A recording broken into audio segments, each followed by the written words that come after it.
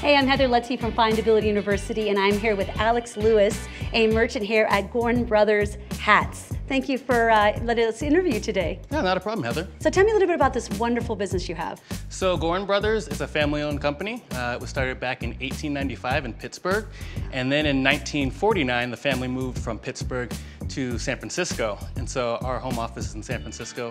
We have about 33 shops between here and Canada.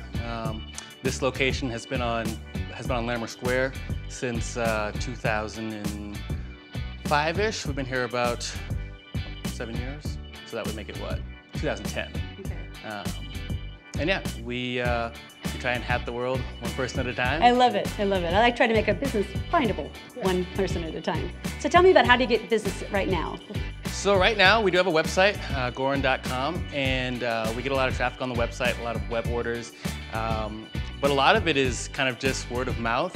We have people who walk down the block here and they see, oh, a hat store, and that's something of a novelty these days. Right. And so we'll just get people coming in off the street and coming in and trying on hats, and yeah, it's kind of something of a novelty these days. It is a really novelty. You don't see hat shops everywhere. Right. That's really cool.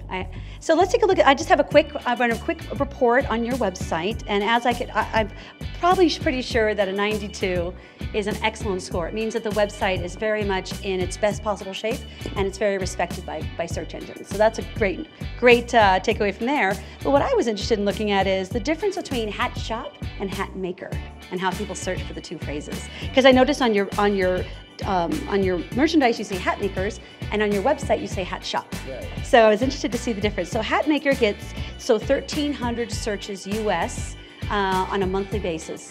And then if we go to, there we go, hat shop,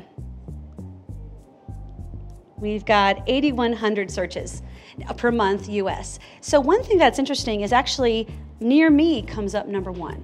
So one takeaway you could take back to your boss is make sure on your location page that you put a little paragraph saying, if you're looking for someone and a hat shop that's near you, we're happy to help you. Use the words like near me and near you, and then Google will pick up on that when someone's walking by and they're looking for a hat shop. That's good information, good feedback to kind of report. Well, and I also have a book for your boss, Find It Marketing Espionage. Thank you so much for your time today. It's been just such a pleasure. Yeah, thank you, Heather. So you think you have a hat for me? I actually think I have one just for you. And what style is this hat? So this is just a classic floppy brimmed fedora.